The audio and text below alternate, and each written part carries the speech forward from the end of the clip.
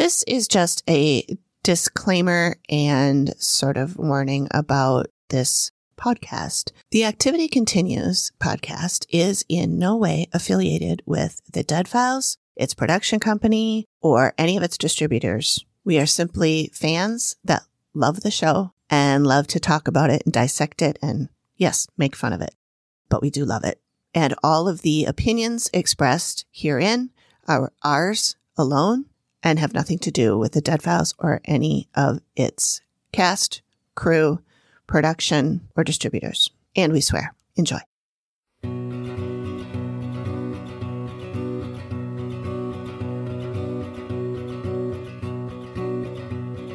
I was a child, I ran for the bins. Been so many downs, so many beds.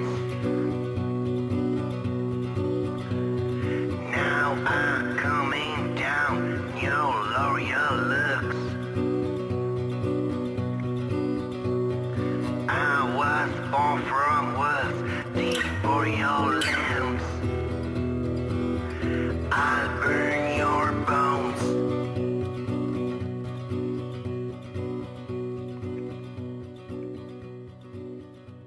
In the Prohibition years of Minneapolis, Minnesota, there was an underworld. Gangs of bootleggers, bandits, sluggers, and murderers roamed the streets and conducted their business. One of the most legendary figures of that time was Isidore Blumenfeld, also known as Kid Can. He began as a newsboy and grew into the most notorious gangster Minneapolis has to offer, and either a psychopath or the nicest guy ever, depending on who you ask. Volstead Land explores this world. Join me, Amy, and my co-host Heather as we journey through this era of prohibition, bank robberies, empty promises, and murder.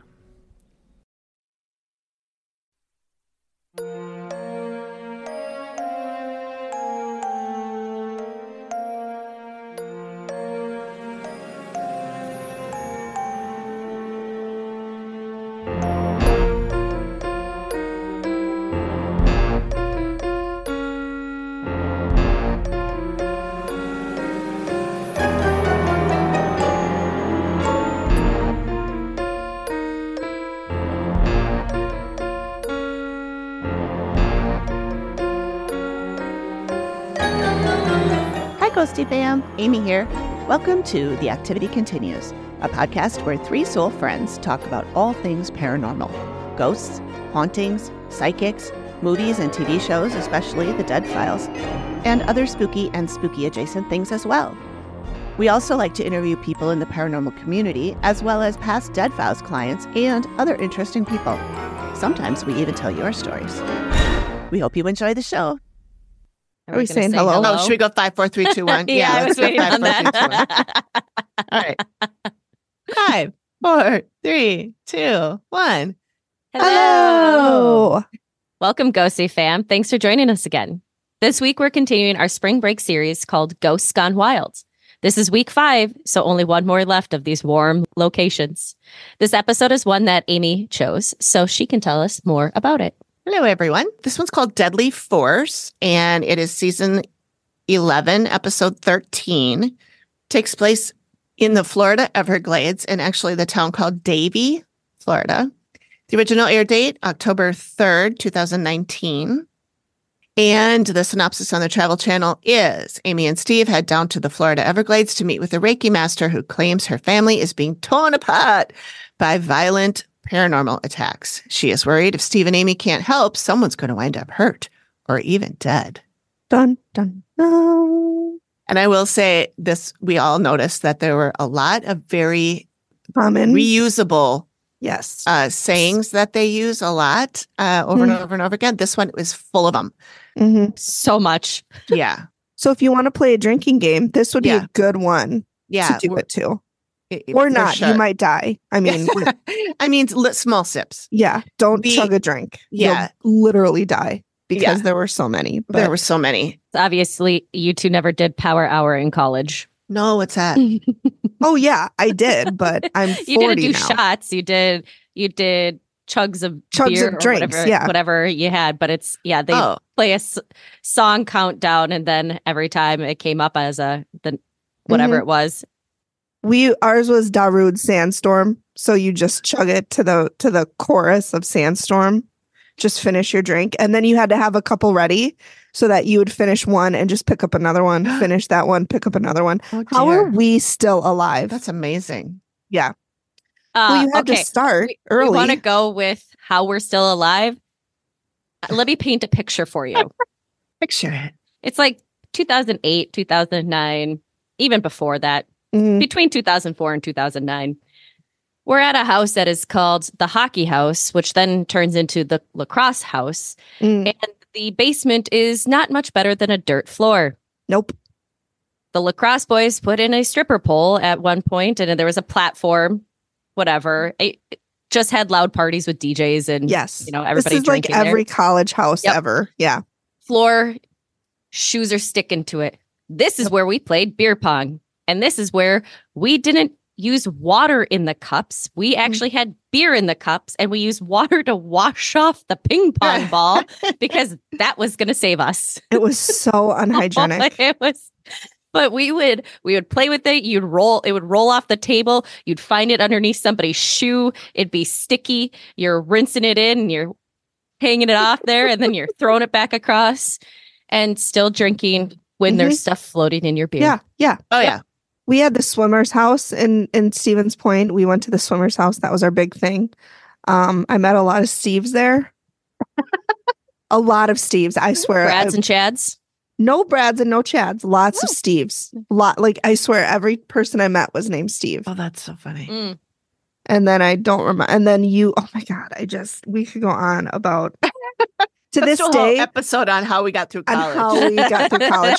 So one of the girls I was friends with, she knew people who threw like the best parties, and so we went to one called GI Joes and CEOs and Corporate Hoes, and so I wore just like a pantsuit with a bra and just a suit jacket because I thought I was thinner then, and to this day, I cannot drink any brown because I took a shot of brown beer, liquor, instantly threw it all up. So really, first shots I did really was before Christmas one year when it was all the finals and everything. We were at Hockey Girl's house, and we were getting ready to go out, and it was always some sport. Oh, yeah. Hockey house, swimmer house, lacrosse house. I played sports, so I was always with that group of people. Oh, I wasn't. And I didn't play sports. We were sitting at a table playing games, and everybody was kind of leaving to go out, other places, and I was still sitting there with a couple ladies, and a guy sits down and has a bottle of black cherry Smirnoff. Yep. I got gut rot just hearing those. That sounds awful. Black cherry Smirnoff vodka. And he sets it down on the table. It's like, I'm driving tonight, so I can't drink this. So what does our brilliant brain say? We'll drink it. We got to drink it. Yeah. Yep. Someone's got to drink it. So we played games, and there was shots going so quickly. Yeah. And I do remember that night, which is crazy. But that's amazing. It was like, I remember going out after Christmas, and we were going hunting with my dad and my brother. We were headed out west to go pheasant hunting. And I had a sore throat. So I had to use the Chloraseptic, which is cherry flavored. Oh my God. I just about puked right back into the anything black cherry for a long time. Nope. Oh, thank you. It's amazing. Anyways, it's amazing. The point is, it's amazing we survived college with the antics we did. Yeah, it is. So. It is. All right. We got some content warnings, people. Content warning. So deep depression, we have a murder, we have a suicide, graphic nightmares, inappropriate ghostly behavior, childhood cancer. Oh yeah, childhood cancer. Kind of a big one. Yeah. Sorry. So, but she's fine. She's fine. She lived. She's the Reiki master. Yep. So she's living her best life, but yeah, she did have childhood cancer. And let's see. Okay, so as AP said, there's one more episode in the spring break series, but we do have some other fun things lined up. We've got some exciting interviews. We are bringing back Leah, the shaman. Mm-hmm. And she went on this really amazing vacation to Thailand, and she started in the UK. Was it UK? Yeah. She started all over. I mean, it was it was a very long, I think, an amazing trip. We all follow her on Facebook and saw her pictures, and they look so beautiful. Just she's beautiful. Talking about, like, I don't know, a lot of you listening probably are following Cindy Keza. And she recently went on a trip like this, where she just went and like learned from the natives about like how their spirituality is and all that kind of stuff. And it seems to me that I think this is what Leah did. And because it seems like she came away with a lot of new ideas and stuff. So I asked her if she would like to come on and talk to us about that. She said she'd be happy to. And she had a lot of really great stories to share, she said. So awesome. We're going to be meeting with her in a couple of weeks. And then that will be one of our first interviews back in the interview realm. And then we have at least 2 clients potentially lined up. One is interested. Right now she's in the stage of listening to us, our other episodes, to find out if she wants to or not. That's fair. And I haven't heard yet. So we're not everyone's cup of tea. And that's why I always say, right. Go ahead and listen to us first. Yeah. And if you like us, then we'll like you and we'll have a great time. Yeah. And if you don't like us, that's fine. That's fine. Yep. No harm, no foul. Yep. So there is one that is in that process. And then the other, I just found the other day, and she is interested. I don't know if she has listened to us yet, but we've been chatting a lot. She's super cool. So not going to say who they are, but those are in the works. Pretty sure they'll both happen. And then we're also going to bring Zoe back. Zoe is our patron and friend who we brought her on once before to tell some cryptid stories. Yes, she had some really good experiences. Yeah, she did. And she is, I don't know if considers herself a medium. Does she? Do you know? Either of you? I don't know if she does. She is a tarot card reader. She's pagan. I think she's a witch. I think she says she's a witch. She's definitely super sensitive because she has done readings for me and Amy. Yes, she and I were talking. Tarots. Yeah, and she's like, "I need to do a reading for you," and I'm like, "Yes, you really do." Yeah, you should. You should do. You one just with got to her. schedule it with her. I know. I do. Yeah. So she's going to be on again and talking about how she does that. And yeah, I know she sees spirits and she talks to spirits. She found. I had posted a picture we did a house concert at my house, and Melissa, our composer of our intro, and did a house concert at our house. And I took a bunch of pictures and I put them on Facebook. And Zoe's like, that one picture of this one part of your house, there's a little girl there. And she said she talked to the little girl, and the little girl likes my house because of the dogs. She likes to come and play with the dogs. And she likes that it's peaceful and calm. And I'm like, really? Is she in the right house? But so I know she sees spirits and can talk to spirits and stuff like that. I just don't know if she considers herself a medium or not. Yeah, I don't know if she does either. But at any rate, she will be back. And then the last little housekeeping thing is 2 things left. Oh, yep. There's 2. You're right.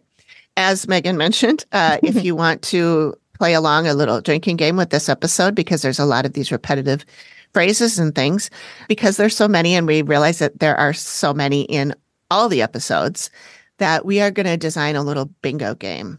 And by the time this is out, we will have drinking. I mean, Yes. I mean, you can drink every time you get a piece on the bingo card, or just dot it if you're a non-drinker. Yeah.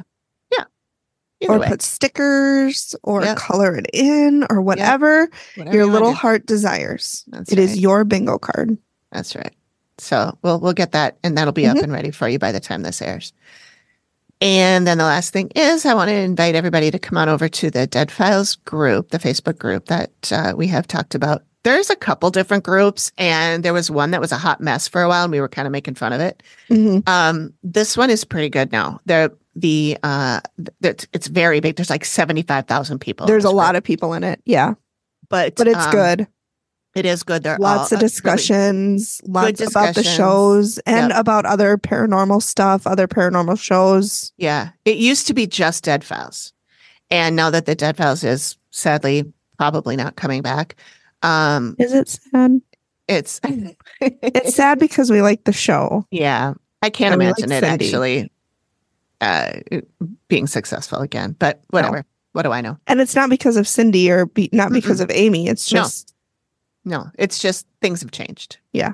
Whatever. So this Dead Files group is morphing into more of a like all things paranormal. And here if we want to talk about our experiences and does anybody had premonitions and things like that. So I'll put the link in the show notes. I urge you all to come on over and join the party. It's real fun over there.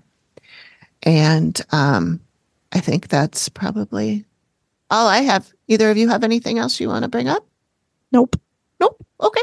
Well, let's get her done. All right. So since this is the one that I chose, I wrote the overview for it. Cue the music. Tonight, we are traveling to Davie, Florida, which is in the Everglades. The client is Krista, who happens to be a Reiki master. She lives in this house with her mom, Michelle, and her father, Michael, or Mike. Her brother, also named Michael, and his fiancée, Kara. But Michael and Kara do not stay in the house. They are in an RV that is on the property, and we'll talk more about that later. But basically, he can't stay in the house. Because of the activity. Right. They have been experiencing crippling anxiety, depression, brain fog, hearing voices, doppelgangers, nightmares, apparitions, and being touched. Steve first rules out some random animals, then he gets to investigating, and he finds out about a man who owned a lot of land, including the clients, and he led a really interesting life. And we also learn of a murder-suicide that seems like it should have been more a part of this whole picture, or at least talked about a lot more, but we'll get into that again, too, a little bit later. Amy meets two ghosts who seem to connect well with Steve's findings. One is pretty scary, and honestly, she is being highly inappropriate with one of the living people and downright evil with another. We see two sketches, one terrifying, and then on to the reveal. And this is where we learn who these ghosts are and how to get rid of them. Amy gives them some advice. They say they're going to do everything she says, but will they? Stay tuned to see if the activity continues. Unleash the power of stories anywhere, anytime with Audible. Immerse yourself in gripping stories, insightful knowledge, and captivating characters anytime, anywhere. Audible is your library on the go. With hundreds of thousands of titles across every genre, there's a world of reading waiting for your ears. Listen while you cook, clean, or commute. Free your eyes to conquer your day, all while feeding your mind. Start your 30-day free trial today and discover the joy of listening. Go to audibletrial.com/TAC. That stands for The Activity Continues. With your free 30-day trial, you get 1 credit, 2 credits if you're a Prime member, good for any premium selection titles you like, yours to keep. You get the Audible Plus catalog of podcasts, audiobooks, guided wellness, and Audible originals. Listen all you want, no credits needed. Again, that is audibletrial.com/TAC. Hey everyone, we want to welcome our new sponsor, Gobble. As you know, life can get pretty hectic. Between work, errands, and family time, who always has the energy to plan, shop for, and cook delicious meals every night? That's where Gobble comes in. It's a meal kit service that takes the stress and guesswork out of dinner. I used to dread the what's for dinner question every night. Gobble has been a game changer. They deliver fresh, pre-portioned ingredients and easy-to-follow recipe cards right to your door. Exactly. No more last-minute grocery runs or scrambling for inspiration. Plus, the recipes are incredibly diverse.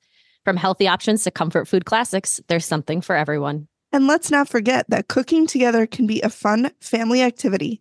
Gobble's recipes are simple enough to involve everyone in the kitchen, even the little ones. So if you're looking for a way to make delicious, stress-free meals that the whole family will love, head over to the link in the show notes or on our website to get your first 6 meals for $36. Gobble. Make dinner amazing. They do refer to her brother as Michael Anthony. I thought it was Anthony. I wasn't sure. And Yeah, I was going to so- write that. I didn't write it down, but I was going to go back and check. But then I thought, Yeah. someone will tell me. because the family kept going back to calling. They put Mike in the screen, but the family kept calling him Michael. And then that was the dad. And then the son is Michael Anthony. And so that was their designation. So that's where I got confused. I'm like, why did they use Mike if everybody else just calls him Michael? That is weird. Maybe the crew called him that to not be confusing. I don't know. But anyway, so I will say that one of the first things that Steve says is, as he's explaining to us what's going on, if Amy and I can't find a way to stop it, someone's going to get seriously hurt. So that's going on the bingo card. Yeah. One. Yeah. Matt had to remove a lot of artwork and religious symbols. Mm-hmm. But once he's done, it'll be ready for tonight's walk. That's right. There's right. Amy says there's too much death in this little place. There's hate, sadness, and loss, and some kind of religion here. Then she hears witchcraft and don't go in there. Yep. Krista thinks that it could kill someone. Krista looks like she's 15. She looks so young. She looks so young. Like when she's on camera talking to Steve or whoever, she doesn't seem that young. But when you look at like pictures of her, she looks very young. I don't know how old she was there, but she's adult, I think. Mm-hmm. Because at one point Steve says, I mean, you're all adults. Why don't you just move out? I feel like she's probably in her like early 20s. Yeah. She just looks so young. Girl, what's your skincare? I know. She's so cute too. That whole family's really pretty. Whole family is just adorable. Yeah, they are. The ones we see. Right. So she shows a picture of mom, dad, her brother, and his fiance. They live in the RV, and Steve asks why they don't just get their own place. And she says she doesn't feel right leaving her parents to deal with this alone. Mm-hmm. And she's worried about them. Yeah. And the animals have been affected. They're basically on a little farm, aren't they? I think it's a hobby farm because they talk about like neighbors. But before that, Steve asks, what if Amy tells you have to move out? Yeah. And Krista goes, Mom would be devastated. It's our dream property. Yep. The dream home. It's our dream home. And they're going to fight this together. Yep. So look at that. We're in 5 minutes in. We've had 3 total. We got 3. Someone's getting a bingo. Yeah, when they start calling out the animals, Steve goes, well, you got roosters and goats. I'm like, I think he means chickens because chicken is the animal. Rooster and hen are the male and female versions of those. To understand or to know the difference. Well, because he probably saw that they have the red on top, and most people think that that's all roosters, and it's not always. Okay. But I did put down a comment because they were talking, and they didn't give us a lot about are the dogs affected? Mm-hmm. And, it says, yeah, we have a new dog. Right. How new? We don't know. How old? We don't know. Is this a rescue?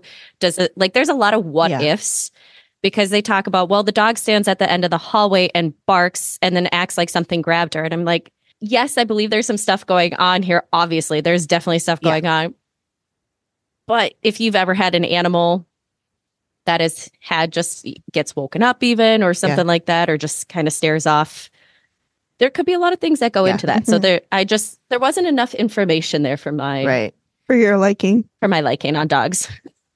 Just the other day, we were sitting there watching TV, and Digby, our middle dog, was sitting on the floor, like between us and the TV, and he suddenly jumped up and looked behind him, and then ran in the other room. And I'm like, did a ghost goose you? And maybe the little girl pet his butt. Did he fart? He probably just farted. Oh, I mean, scared himself. Yeah, he scared himself. Yep. Poor Digby. Not the first time that's happened. Oh. He's such a gentleman. He's not used to farting. He's like, I don't fart. That couldn't have been that me. is not me. And then he looked at Greg, and he's like, I cannot believe you. And then he left. Yeah, it's not the husband blaming the dog for the farting. It's the other way around. It's the dog blaming the husband. Obviously. That's how it is You, sir, are disgusting. Then he trots off with his tail up, and you can just feel the disdain rolling off of Digby. If any dog, one of your dogs is going to have disdain, it's for sure going to be Digby. Yeah. Yeah. Digby's the one that sits fancy. As soon as he sits down, the one foot goes over the other. Yep. Vivian just judges everyone. Yeah, and yells at them. Gracie wants to be your friend. Yeah. And poor Fozzie just walks around banging into shit and shitting on the floor. That's all right. Yeah, it's hilarious. It's really a shit show at Amy's house. That's what I'm saying. Today it was literally a shit show. Literally a shit show. Literally. Poor Foxy. Yeah. So Krista's a Reiki master too. Steve asks her what led her down that road. And as a child, she had a neuroblastoma cancer, which is a brain cancer, and it had a low percentage of survival. Neuroblastoma is not necessarily brain cancer. Well, the one she had was, though. Was it? I don't remember her saying I thought anything it about was. a brain.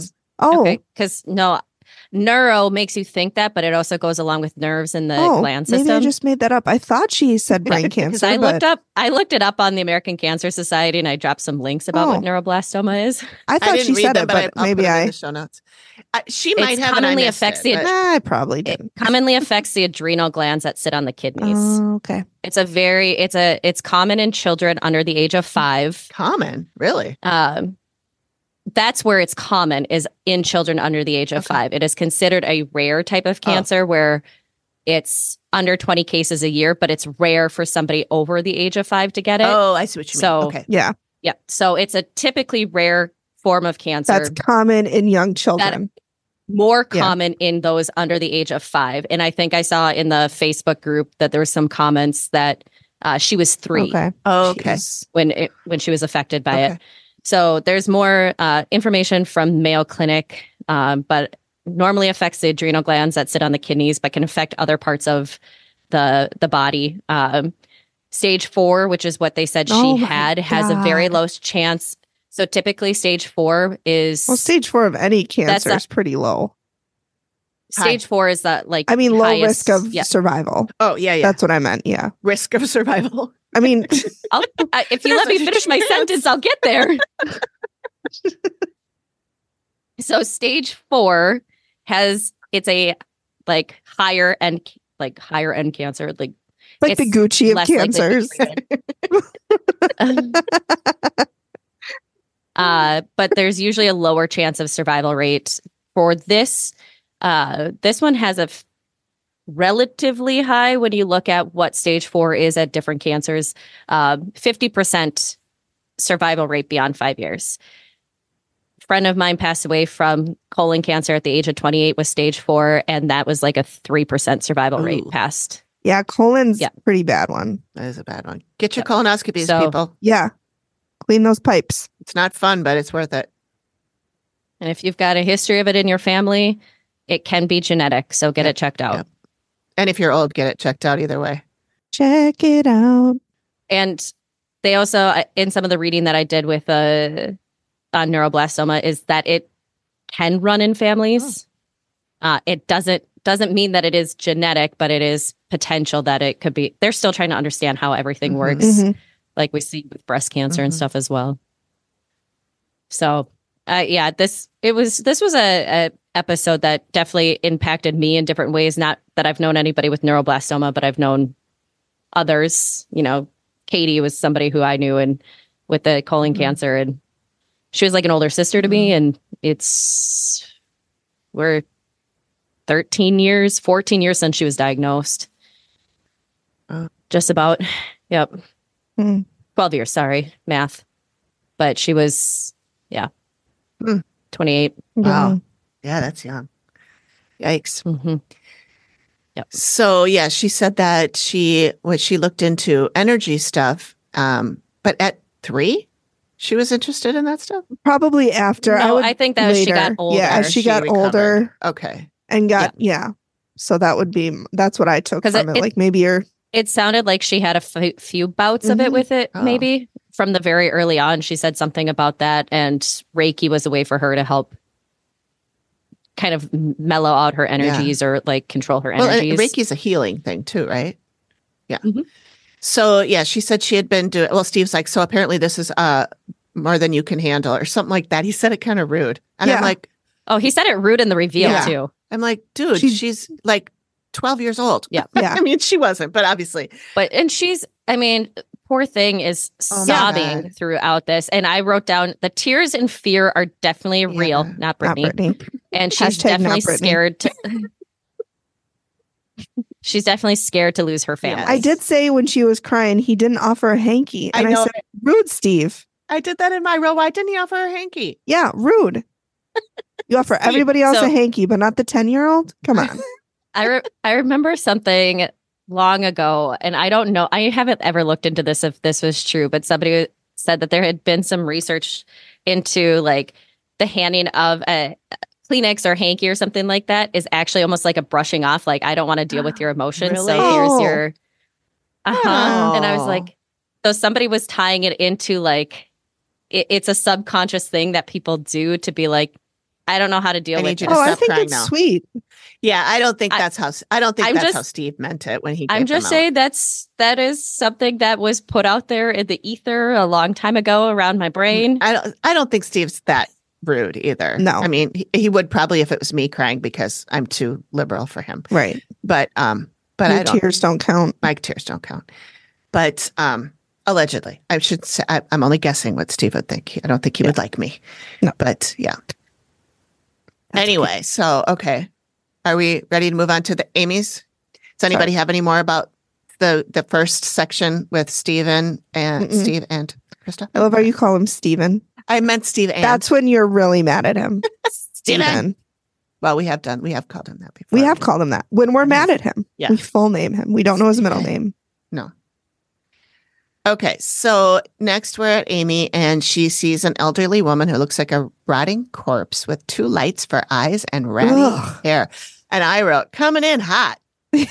To me, was it Jeepers Creepers or something like that, where the headlights, like, I don't know, there's a few different shows like that. Oh, Bly Manor. Oh. In Bly Manor. Yeah. I got an image of something like that. Yep. But when you say Jeepers Creepers too, I think I'm picturing the movie poster, and I think it does have spotlight eyes or something like that.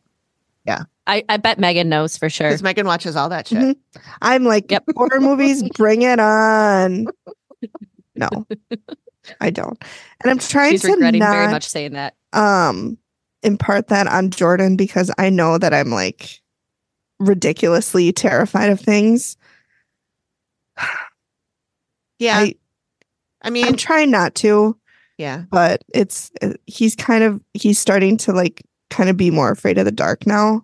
Oh, well, so he'll be like, Mama, dark. And I'm like, yeah, I know. I'm like, it's okay. It's just dark. But, you know, in my mind, I'm like, girl, be afraid of it because you don't know what's out there. It is. I mean, a fear of the dark is fear of unknown. So just let your eyes acclimate to the darkness and then you can see a lot of stuff. See all the monsters. And that's even scarier. Yeah. Okay. That's me at 3 a.m. after that I have to let the dogs out and then I have to try to get back to sleep. And I just lay there with my eyes closed. And I'm like, oh, now I see something over here. You do that too? Mm-hmm. Yes. And I'm looking, I'm like, oh, the spots are yellow. Oh, they're blue. Yep. And then I'm like, I'm trying to be asleep. I see faces. I see people. No, I see when spots. I close my eyes. Not all the time though. Anyways. I see like swirls and I see faces. I see swirls. I don't see things that become faces and then they swirl back out. I had over the weekend when I went back to bed after feeding the dogs, it was a long hallway and there was doors on either side and there was a man that was walking towards me like he had something to say. God. I wasn't scared or anything. Okay. I was just like, hey, who are you? But I didn't get any. But he kept coming. There was a couple of times and it would like, I don't understand. Kind of like, you weren't afraid. I don't understand. I would literally be like Fozzie and just it'd be drop, drop, drop of shit as I ran away. Have you guys done like the glaucoma test or whatever where they poof the eye? Yeah. Where it like has the little house and then that was kind of like what it was. He'd get into focus and then it would set him backwards and then he'd get back into focus and then set him backwards. But I know I had been talking to my grandparents over the weekend, but it's not the shape of any of them. Weird. It was a tall man. Weird. Maybe you'll find out who he is sometime. Yeah. Anyway, so this lady is loud. Lights for eyes. Yeah, lights for eyes. That could be a good title, except that all of our titles are Ghosts Gone Wild. We could do AKA Lights for Eyes. Lights for eyes, ratty hair, aggressive. Oh my. Haven't done it. Guys, I have a really great idea. Never been done before. We've never done it. Nope. Okay, so this lady wants to be seen. She wants to be the center of attention, and multiple people are being affected. I know people like her. Yes, we all do. I'm right here. I wasn't going to say anything to you. I know. One of my dogs is that person. Gracie. Yep. Yep. No hesitation. Nope. We all know that one. Because you can't walk into a room without her going, hi, hi, hi, hi. Yeah. Yeah. Rugum. I hated in this, though, where Amy's like, she puts her mind in their minds. Yes. Ew. Yes. I hated Get that. out. Yes. Out. And then she says she's trying to talk to them, but it sounds like gibberish.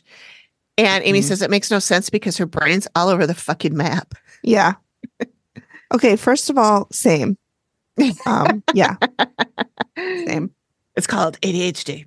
I was telling the girls in our chat, I started to do my notes Saturday. And you guys, I have watched 11 minutes of the show total. Between that time, I had made 2 phone calls. I texted 2 people. I had played a game and I'd done my word puzzle.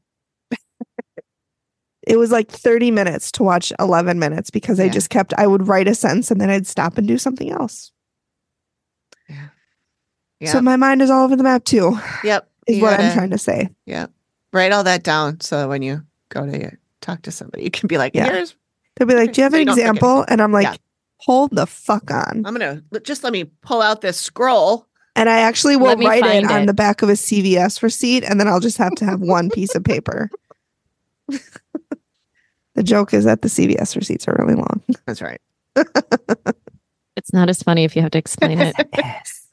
Well, our friends in the UK might not know. They might not know what CVS is, and that their receipts are super long. That it's super long, not because you buy a lot. It's super long because it has 5,000 ads on the back. Yeah. And coupons. It's ridiculous. Oh my God. Anyways. We're never going to We are in like the 3rd section here and 47 minutes in. Okay. So the living room. Can we move on to the living room? We can move on to the living room. Okay. So we're in the living room. There's crippling anxiety. Oh no, this is still Amy. Yeah, we're in the living room. This is still Amy. Okay. It's a different color on my screen and it shouldn't be. Are you reading Amy AP's? I color coded my notes. I color coded. What I did, I just make Amy look bad. I make Amy's and Steve's sections different colors. Oh, okay. So that I can tell what's happening, like whose it is.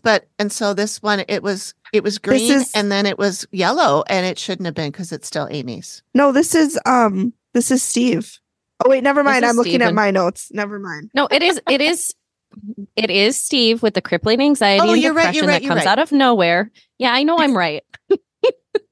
I thought this was... You two talked yourselves out of being right. I thought this was Amy feeling the crippling anxiety, depression, and brain fog. This is Krista telling Steve. Mm-hmm. And it only happens when you're at home and you hear voices, but you can't figure them out. She sees a figure that's mimicking her mom. I hate mimickers. Her mom, she goes... Well, we learned a new term for it later on. So stay tuned. I didn't notice that term.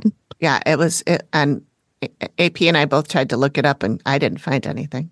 I didn't find anything, but I have some thoughts on it. So, but I think now we are back to Amy. She sees the elderly woman. She's storming through. She says she doesn't know how these people stay in the house. They might see this lady. She hates everything and everybody, but she wants to be alive again, which is not good because it means she might try to possess someone or jump them.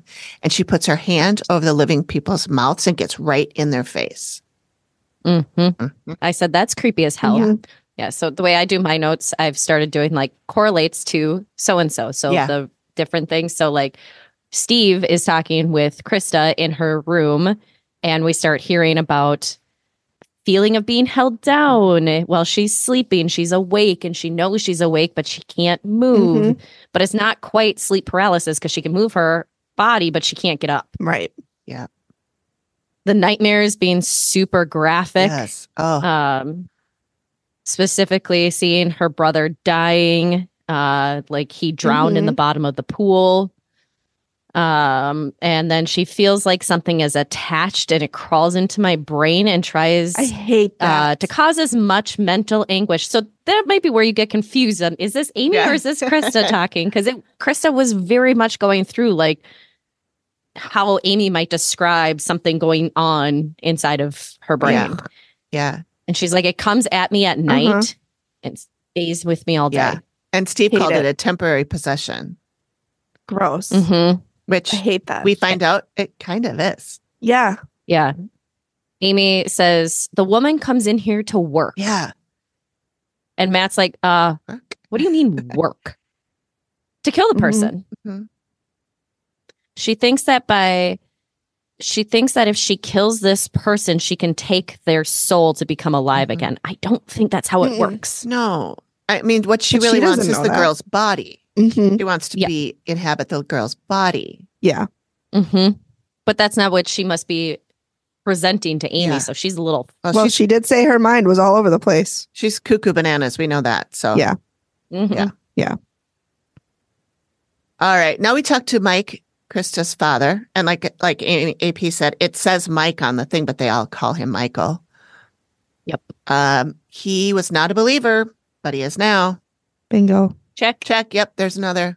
We also have to add to the bingo card the reluctant husband who thinks that everything is bullshit like mine.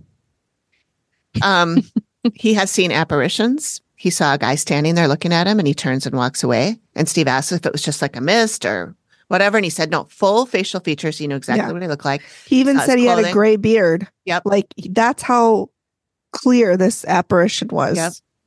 And Steve goes, you sure? You sure? And he's like, yeah, I'm sure I wasn't dreaming. Fuck you, Steve. Just kidding. But. And then he says that he feels like he's watched in the bedroom. And Steve asks if it's the dogs. Yep. I said, you have 3 dogs. You sure it's not that's them? going on the bingo card too. Yeah. I said, not the dogs, Steve.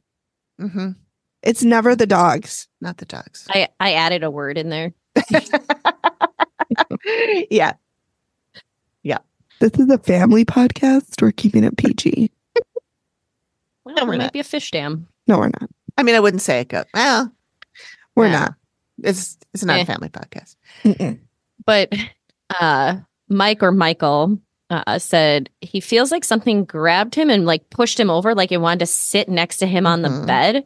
But then has also said like he feels like 20 people are tugging on me. And then we cut to Amy. Yeah. And she's like, she's doing weird shit in here. She likes the man. Yeah. She wants his attention. Matt goes, why? She's got the hots for him. And Matt's face, I took a picture of that. Matt's face was like, it was funny. Like, what? That's like better him than me. That'll be in the video version of this if you guys want to watch that. It'll be right here. She's like petting him, like, oh, look at your eyebrows. Oh, look at your ears. Oh, look at this over it was here. So like, funny the way Amy's like she's imitating. She's touching the pillow. She's touching the pillow and she's poking at it like, oh, look at your eyebrows. Oh, look at your ears. And I'm like, oh my God. And then she says, it's fucking weird. And I'm like, yeah, dude, it's fucking weird. Yeah. And then she says, it's constant. Oh my God. And this lady takes showers with them. To which I literally out loud went, ew. Yeah. Ew. Like I yelled that. Yep. Yeah. She doesn't leave their house she doesn't leave their side until they're out of the house. Yeah. And Amy says they would have dreams about her. And she did say there's nights that she'll touch the man all night long. She'll just be touching him all night. God, can you imagine? No.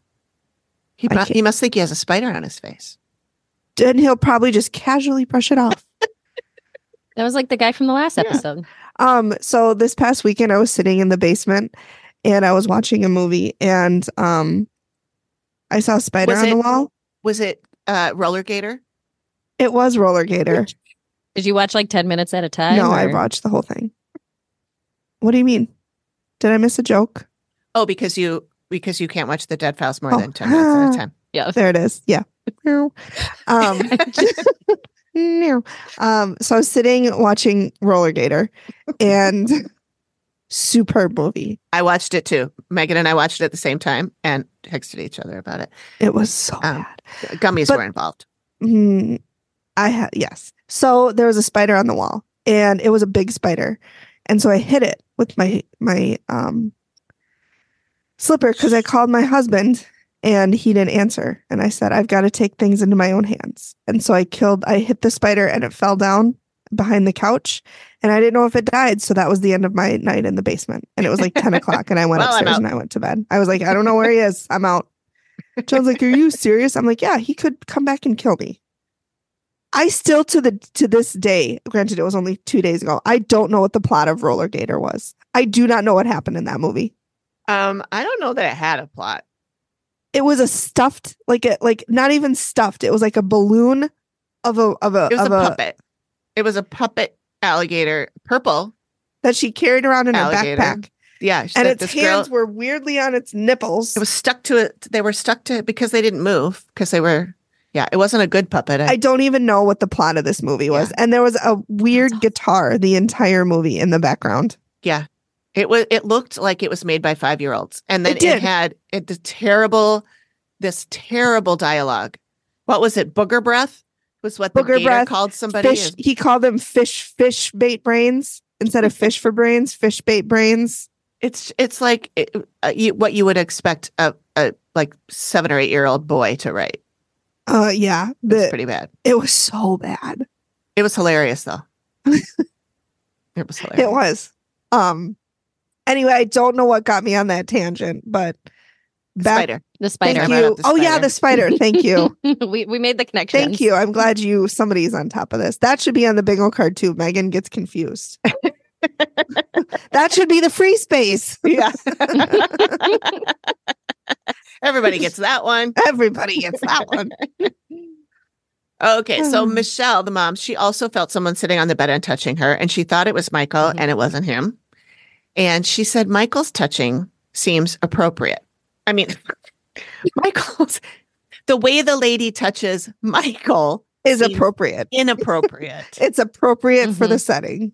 Yeah, and she sees her touching, the way the lady touches her, as more loving.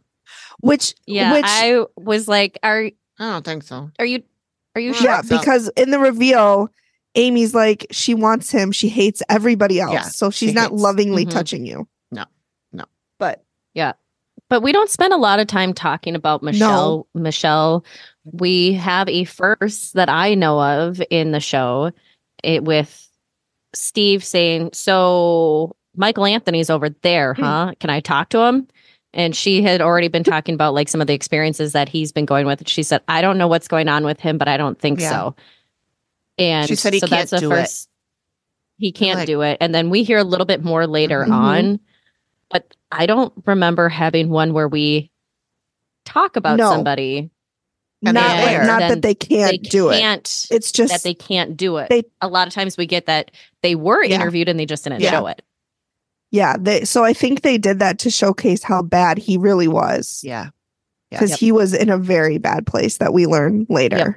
Yeah. And she did say at that time that he was held down in that back bedroom that used to be his. Back bedroom. And his overall behavior has become dark and depressed. Very moody. And she says, I'm afraid I'm going to lose my son. That was really sad.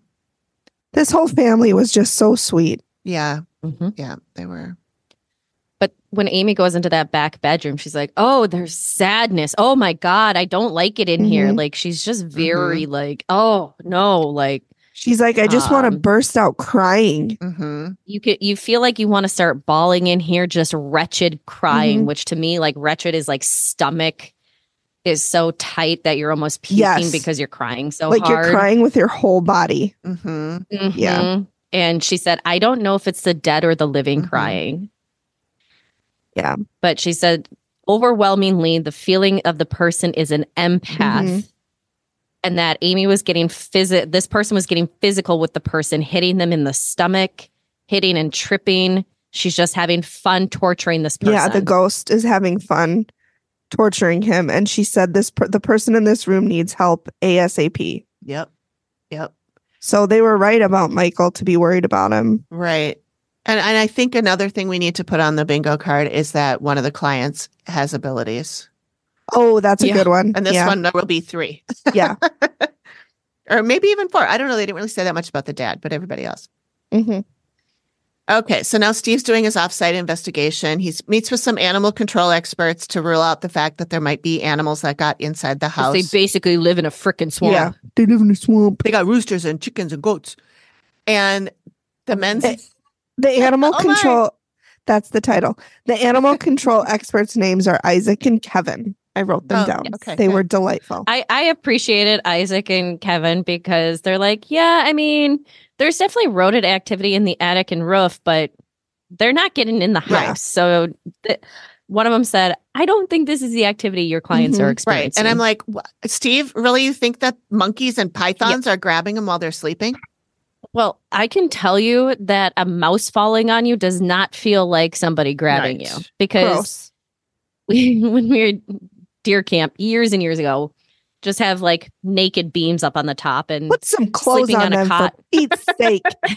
This is a family show. Have some dignity. It was hot. And up in the loft, all the heat comes up to the top. So you sleep with like your leg out because you're just sweating. That's how the monsters get you. And well, the mouse got me. And all of a sudden I'm kind of half awake, but then I feel on my bare skin, 4 little feet running up my leg. I was like, this is reason 1 billion why don't sleep outside. What the hell is that? And I kicked my leg across. And, I mean, the room isn't very big. And my buddy Kevin was on the other cot, like 5-6 feet away. And he goes, what was that? I go, a mouse. He goes, dang it. Because we do our best to clean out the mice, but they can get into anything. But I can tell you, 4 little feet running up your leg does not feel like a human hand grabbing you. Even a mouse falling off of the ceiling. I mean, that'd great. Now really I have a new mouse. fear unlocked of a mouse falling on my head. Great. It fell on my leg. It's fine. I always worry that I'm going to get a mouse crawling on me because we used to anyway have mice down here in the basement. But I'm always afraid of spiders. I didn't even think about mice. I'd prefer a mouse to a spider, honestly. But they have gross tails. No, they can carry rabies, so you could get real sick if you got bit by one. So we need to move on because I'm just feeling everything on me. Here, this will cheer you right up. Amy was shown a bed with arms coming out from under. Oh, that's right. Wonderful. And something grabbed her ankle, and she said there's a nice little hole under the bed. Yep. And this lady does not want Amy to see it. Because that's where she lives. She lives in the hole under the bed. Yep. The ghost lady. Yep. So great for her. Who lives in a hole under the bed? Ghost lady. Corpse lady. Square pants. With lights for eyes. Who lives in a hole under the bed? It's creepy. We need to workshop it a little bit. We're gonna work on it. It's in progress. It's gonna be a new hit. Wait for our single. I bet you Taylor Swift will sing it. Oh, for sure. Yeah. Okay. Next up is the genealogist. Not a gynecologist. His name is Mark Fearer. And they're on one of those marsh boats. Airboat. Oh, okay. Yeah. I was like, what was the point of that, you guys? It was what so was dumb. the point? And Steve goes, I don't usually have my interviews like this or whatever the hell he said, but it's just like, dude, they must have paid a lot of money for that boat, and that's why they wanted to make sure they showed it. What was the point? It had nothing to do with anything. No, it didn't. Because they were in the Everglades, and here's where I think it connects is to the person's story that we hear about. Because I guess they did want to show that we're in a marsh. Very loosely, I guess. So Mark, the genealogist, tells us about not a gynecologist. Not a gynecologist.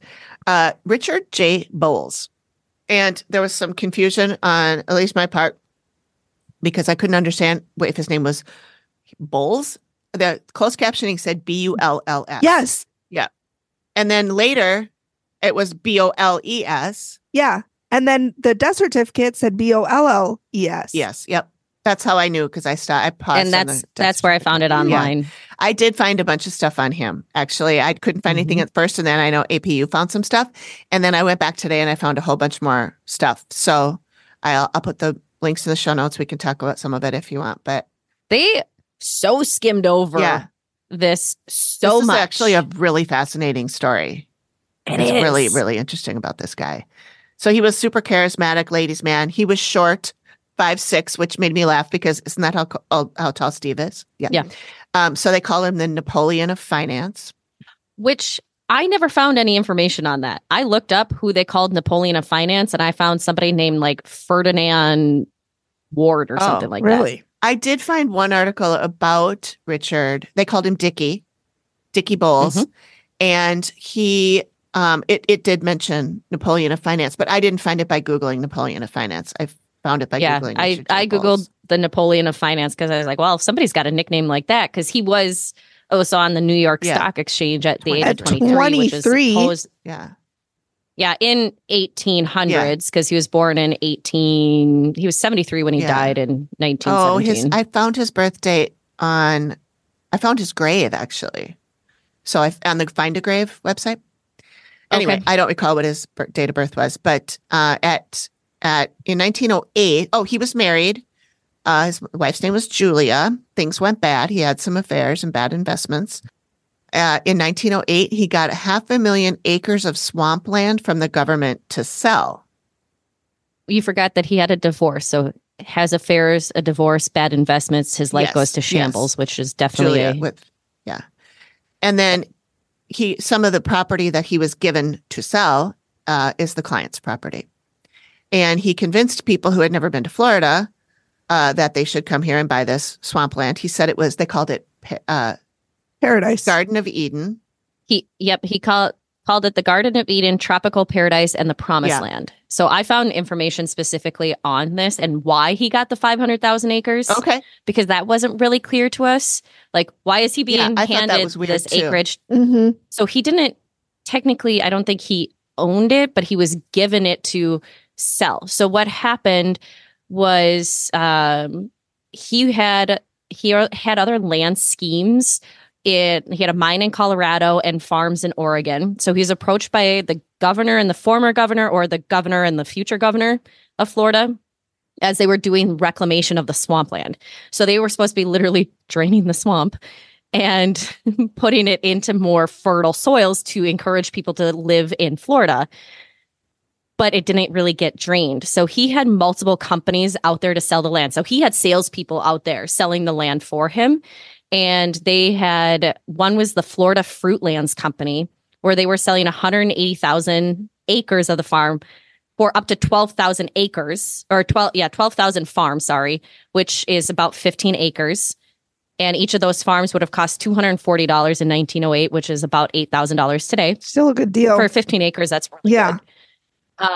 The salespeople went across the country promoting, promising a Garden of Eden, the tropical paradise or tropical land. Mm-hmm. So this is a quote from one of the articles. These swamp boomers enticed potential buyers with sales literature quoting government officials who extolled the possibilities of the Everglades.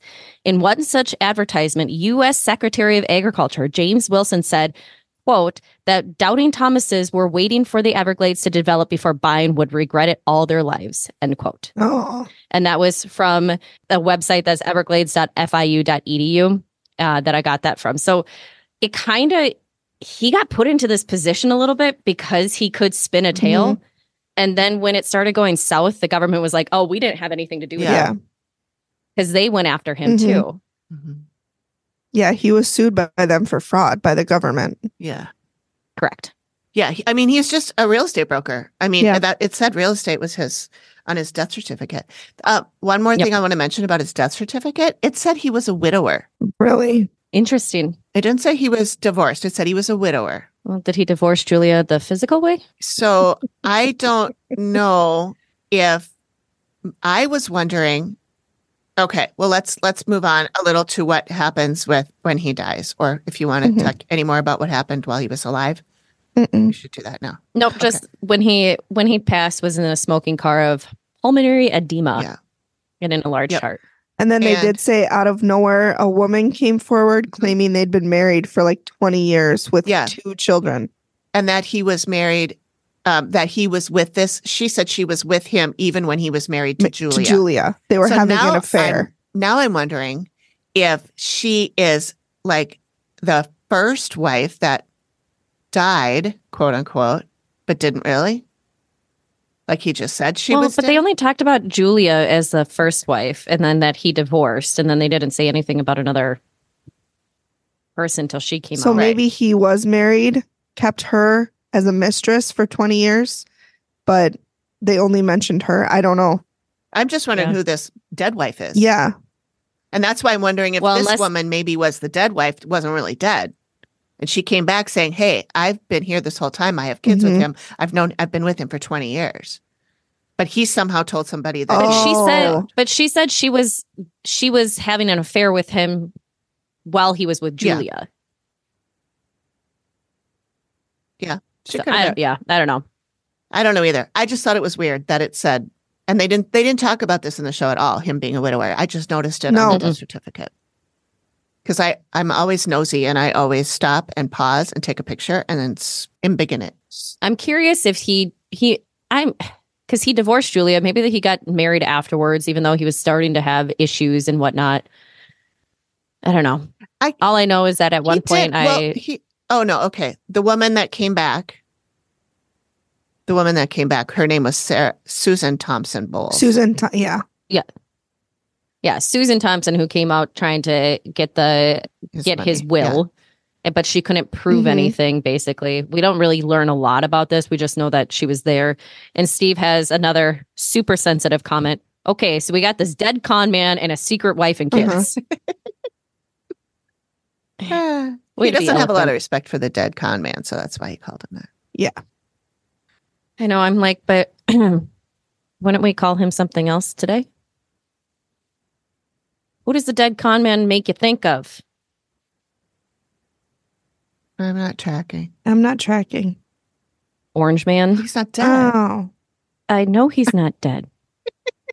So you're saying Steve considers this guy a con man, but not his favorite guy. Got it. Okay. Yep. I thought I was supposed to be thinking of another dead con man. And he's not dead. So I was thinking of the orange guy. But I was like, nah, that's not what she means because he's not dead. Okay, got it. Yeah. So they show Amy going into the house from the outside, and it looks like she's entering the first time. So I think that's edited strangely. I think this is what she sees right away in the beginning. The elderly man in his 70s, he's about 5'7", and he's afraid of someone. And she thinks it's his wife, and that's the elderly lady, and that he knows that she's crazy.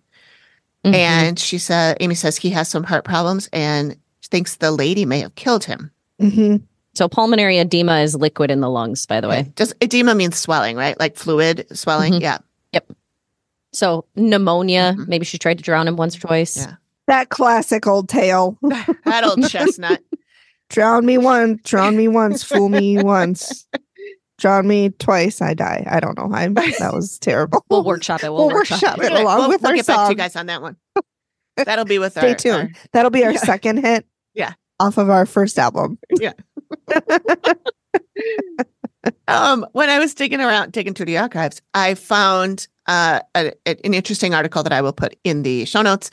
But one Iowa investor said after purchasing the swampland and inspecting it, he said, I have bought land by the acre and I have bought land by the foot, but by God, I have never before bought land by the gallon.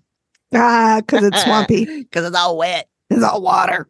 And then I was wondering why anybody was looking for any money, because I thought he died poor because he was tied up in lawsuits. He was all these lawsuits, but it said he was a millionaire. Yeah, it's multimillionaire. It said that amazingly, that in his trials, especially the biggest one, the jury decided that Dickie Bowles was a quote unquote honest man, and he was judged innocent by the court. He was later awarded $1.4 million by the state of Florida for his past land sales. I think that there's more to the story here, and I do think that there is something that he was the scapegoat for the government. I mean, he made some of those deals, but he was told that they were doing the reclamation, that they were, making this land into something that was usable. Yep. But that doesn't get really shown in the show. No, it doesn't. This is all just stuff we found. Yep. Okay, so now we're with Amy. She's talking about the old lady still, and she says that the lady is telling her to get out, but is showing her diamond jewelry, and she's all about her appearance. She likes to act like she has money. She says she was thin. I was skinny all my life. She had kids and did really bad things with money with that guy out there, Amy says, that she thinks is her husband. That she may or may not have killed. So do we think this is this Julia or is this Susan? I think Susan. Okay. Yep. 100% it's Julia's, she's not around. Right. That's what I thought too. Yeah. Okay. So, and then my next section I wrote, did you have Dream Home on your bingo card? How about brutal murder? Yeah. Yeah.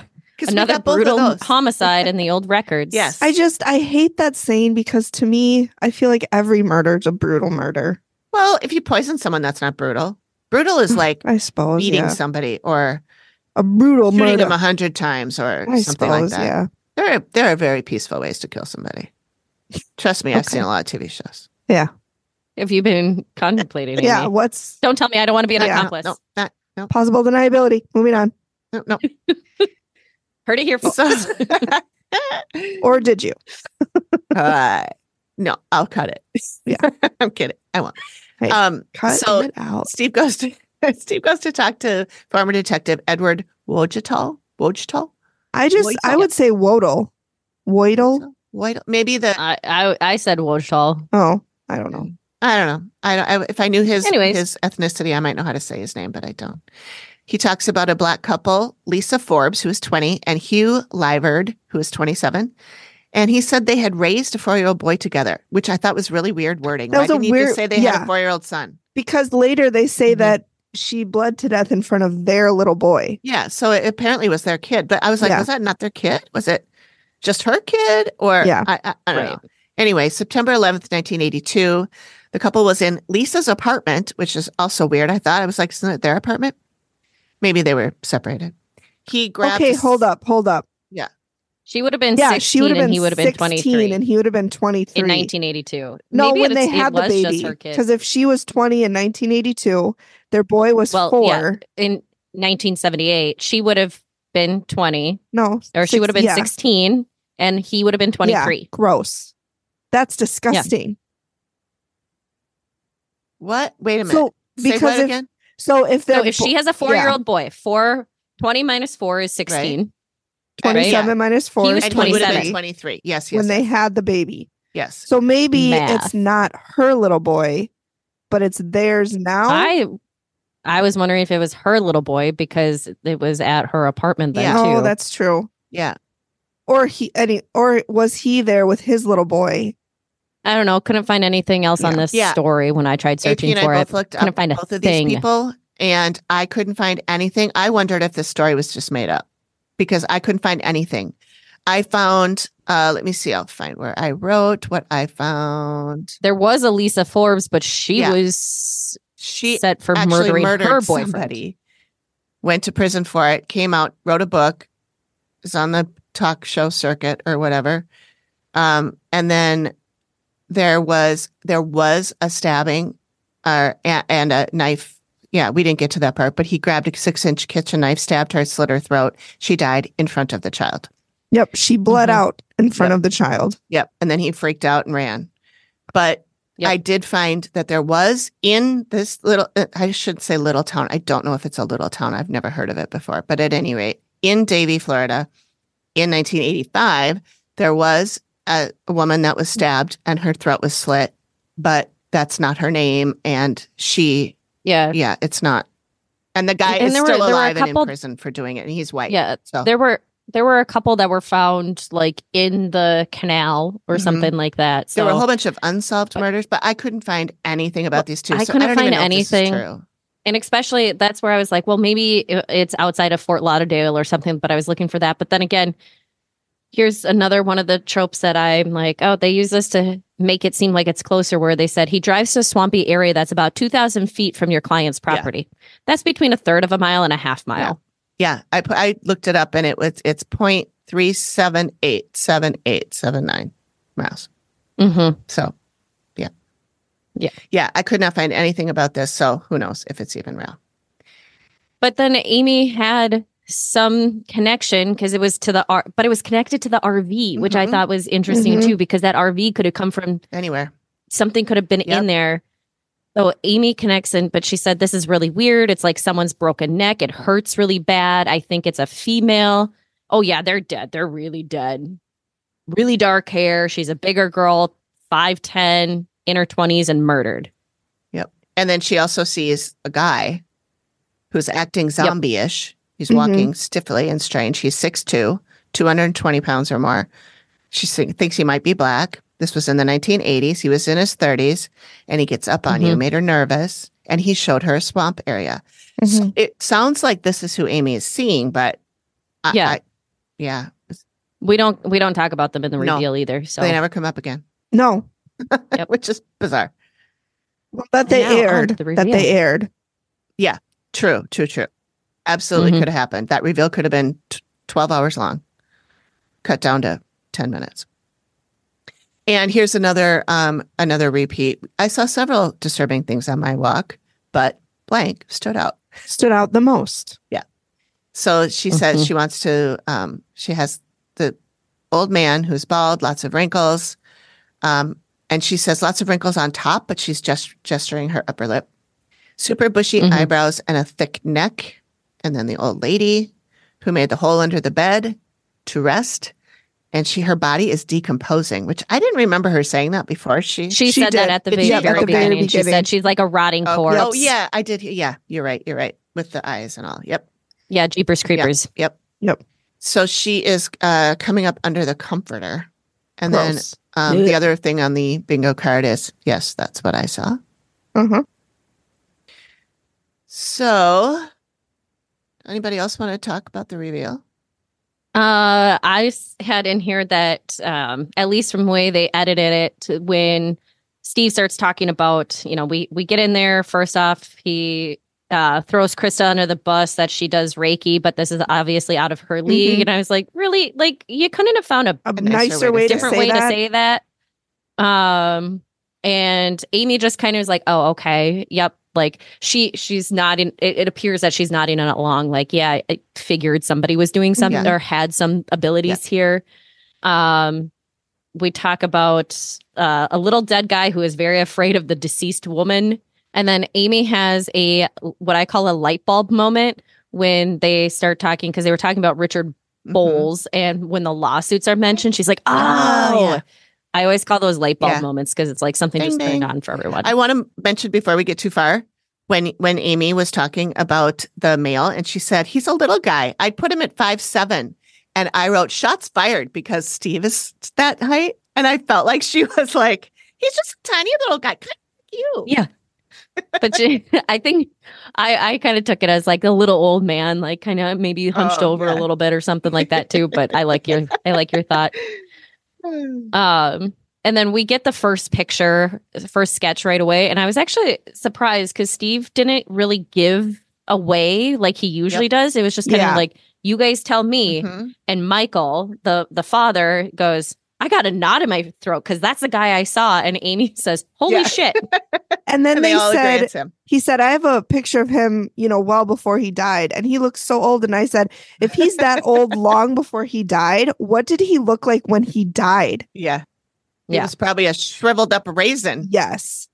Yeah. The sketch was good. I was like, we didn't get a very long glance at it to see if it was really, I didn't take a screenshot of anything of that, but. Oh, I did. Okay. And then we get like the dead woman is finally, the connection is there. Amy is like, yeah, they don't like each other. She was a housewife.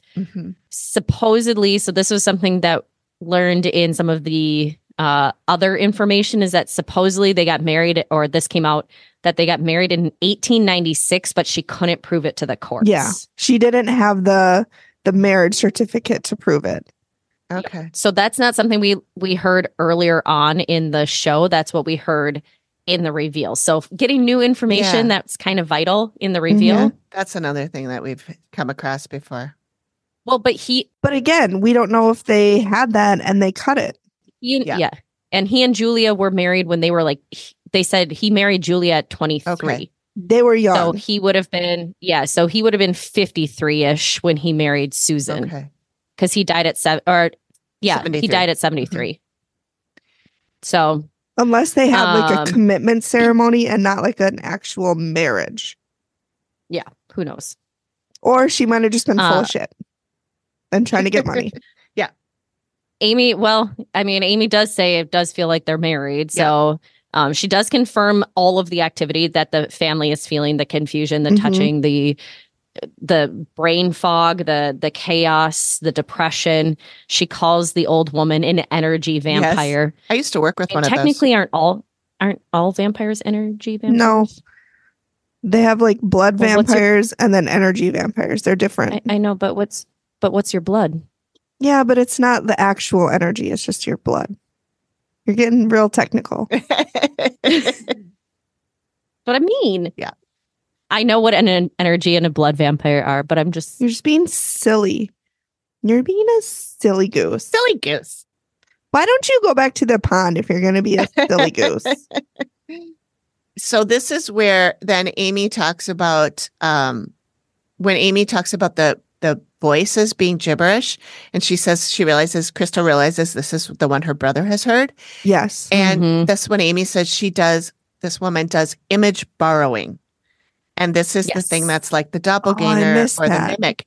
She does image borrowing. Well, I Googled image borrowing and I could not find anything. See, and I think what I feel like it's like is like she's putting on a mask. Like she is putting on a full figure mask that she is the person, but she's not necessarily doing their mannerisms and all the things that would mimic everything, but she's doing just enough that you make out of the corner of your eye or down the hallway, you think it's the other person. Well, and Krista did say she looks a lot like my mom. She didn't say she looks exactly like her, but she looked enough like her for her to go, oh, that my mom's turn over around there, and say hi. And it wasn't her. I will say too, when they talked about the gibberish, Krista, when she was talking to Steve, had said she'll hear like gibberish being spoken. She's like, I don't understand what they're saying, and then Michael Anthony said he heard someone speaking to him in tongues, which was just Susan being gibberish. And Krista is, breaking down at that point. You can tell they're a very close family because she's so worried about her brother. Yeah. Yep. Oh, and Steve does give her a hanky. Yeah, he did. I said, about fucking time, Steven. Amy tells them that this woman has the hots for Michael, and Michelle goes, she's got to go. Yep. And then this... But we don't... Oh, go ahead. I was going to move on to the second sketch. Are you ready for that? Okay. Yep. And then Steve is back to, you're not going to want to see this. Yep. This one was fucking terrifying. It's terrifying. I remember this one from the first time. That artist did a wonderful job on this sketch. Yep. It was terrifying. I was not a fan. And I play a little game as I go watch these shows to see which scene is Amy going to depict. Yeah. And so I try to guess. Did you guess who she's going to draw? Did you guess? Yeah. Oh yeah, coming out from underneath from a hole under the bed, like a troll. Yeah, that was really creepy. Makes me think of, and that's why we drank with M's troll hole. Yeah, but that sounds like that's a fun one. That's a very much a fun troll hole, and this was not a fun troll hole. Yeah, and after we see the picture, then Amy starts talking about the back bedroom and says that person is in trouble and needs help. They're in such a dark place. I couldn't, and Steve says he was in such a dark place. I couldn't even talk to him. And Amy's like, whoa. And Krista starts going on how, she's concerned for her brother. And Amy's like, well, you're the one who's most in danger. Yeah. Like, in the words of Whoopi Goldberg, you in danger, girl. And then we find out about Krista's cancer. And Amy's reaction was like, oh, okay. Like it was like clicking. She was putting pieces together. Like, oh, now the puzzle picture is clear. Yep. And she's like, yeah, she wants to jump you and she wants to kill you. She has jumped her. She has been doing temporary possessions. Yep. So that's why they recommend what they do at the end. But yes. Yep. And that's after we hear about Krista getting jumped, we hear Michael say, I'm pissed as fuck and there's nothing I can do about it. And then Michelle says, I want this bitch out. Enough. Yeah. And we take our commercial break to go to But then I will say Michelle did get up and hugged Krista because she was losing it. And I'm just like, you could just tell that this family was just really, really close and just genuinely concerned for one another, which is not always the case, Brittany. Right. But yeah. And then we do cut to commercial for what do they do? And the other very much repeated phrase. And for that, I'm going to turn it over to Amy. Yep. So Amy says she's going to get a team in here that she works with. Her team. She specifically said or a team of people. She said a team of people I work yes. with. Yeah. Which I thought was interesting because most of the time she'll say you need to find a Reiki master. But this time this is so serious that she's like, I'm going to trust the people that I work with. Well, and I think she always wanted to, but they aren't always available to help everybody because they do this on their own as well, not just when Amy asks them to. And I did find out this is spirit mechanics. Okay. So, and she said they have all types of abilities and they will take Michael Anthony and Krista away from the home, do a cord removal on Michael Anthony, on Michael, and an exorcism for Krista. Because she's been jumped. And she said each time you're jumped, they leave aspects of themselves in you. Oh, that was which just is so gross. Which, like, to me explains part of why Krista doesn't ever remember. She says she feels some of these things, but she doesn't remember. She doesn't see herself in danger because she's not. Because the woman's like blocking. Right. It. She doesn't know everything like happening to her. To make sure. Exactly. Yeah. Yep. And then she just starts crying. Krista's crying because, like, you hear the word exorcism. That's very scary. That's scary. That's really scary. Because you think of the movie that I will never see. But I saw it. Oh my God, I'll never in my life see it. Never. The first time I watched it, I saw the newest too. I was still sort of a believer back when I watched it. And so when I watched it and she was doing, you probably know what scene I'm talking about. Is it the split pea soup scene? No, it's before that. And she's doing something with a cross and saying something awful. And I was like, oh my God, my house is going to get struck by lightning. And I had to turn it off. I don't know that scene. I only know the split pea soup scene. Okay. My dad used to go, because it came out when he was in high school or like in that time frame. And he and his buddies would go into the theater, and it came out around this time of year where there was the Shamrock Shakes. Oh, God. And they would go up into the upper balcony of the Heights Your Theater. dad is terrible, but that's funny. Well, that's not even the worst things that he's done. But I'll save this for off air. Okay. He was a troublemaker, and so sounds like it. I didn't learn any sarcasm. Nope. Nope. No, I didn't learn any of that from my dad either. That's for sure. No. So she says that the woman will be removed. The guys, their team members will get bowls out, and then the woman will have to be forcibly removed because she does not want to go. But she said Richard wants to go. Like, he'll be easy to move on. He wants to move on. But she's like, no, I don't want to go. Yeah. Like, bitch, you gotta go. Bitch, gotta go. And then Krista has the best quote. Before that, though, Steve says, well, I was going to ask if you're going to take Amy's advice, but that feels like a stupid question. And Michael goes, yeah, don't even bother asking. And that would have been the time that it will say, they couldn't find a Reiki master. And so they're not. Yeah. That's always how that works. They're like, oh, of course we are. Of course we are. But no. So, I just want to mention Krista's great line. Her line was great. I didn't survive cancer to be taken up by this lady. Yep. Good on you, girl. And then they cut 2 months later. This was and I loved, so they do a video update. Yep. Everything's good.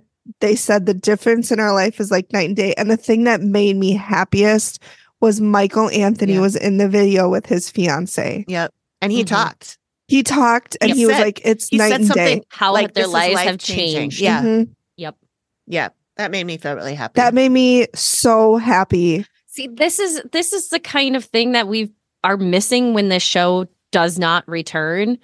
But then we see some of the other crap that we've seen over the time and heard from some of the clients that it happened to. Yeah. That, gives you that like, yeah. Yeah. But so glad that this happened, that they got the stuff that they needed taken care of. That you could just tell they were all lighter. They were all smiling. You could just tell the difference. They read their script they really read the well. Script. They practiced in front of mirrors. They're all life changing. No, hold it back. It's life changing. No, need more. They need more. So they really did practice. But no, it was good. It was good to see that. Yeah. It made me really happy. Yeah. Because I was nervous there, Amy, when he was like, "No, you don't even have to bother asking us that question." I'm like, "Oh, please, But Amy said it was her team coming in, so I had a lot more faith that it was. And I think that she would prefer to have always been able to offer up the spirit mechanics to do this. But, it was right after this aired, it was COVID and they were busy. They couldn't do it there, so I think they got backlogged. At least that's what I heard is that they got really backlogged. By the way, if anybody who's on Spirit Mechanics team is listening to this, we would love for you to come on the show. We would love to hear about what you do and all your different cases that you've done, because I've done a lot of them, and we'd love to hear that. Pretty please. With sugar on top. Okay, so that was super fun. That was good. This was a really good episode. We've had a couple good, interesting episodes in the last few here. Yeah. It's been good. It has. Well, all right. Thank you for joining us, everybody. We really, really appreciate it. Next week is our last spring break recap. We'll be in New Orleans. I think that's how you say it. Nolans. Totally New Orleans. It is called Deadly Vessel. It was season 11, episode 7. And it originally aired August 21st, 2019. So stay tuned for that. Watch it between now and next week if you want to follow along with us or not. I mean, that's... Or if you remember it. I don't remember it. I don't know. I remember a lot of things. I don't remember this. I don't... Steel trap. Yep. Colander. Yep. So, yeah. Well, thanks, everybody. Thank you, everybody. We'll see you next time. Thanks, everyone. Bye. Bye.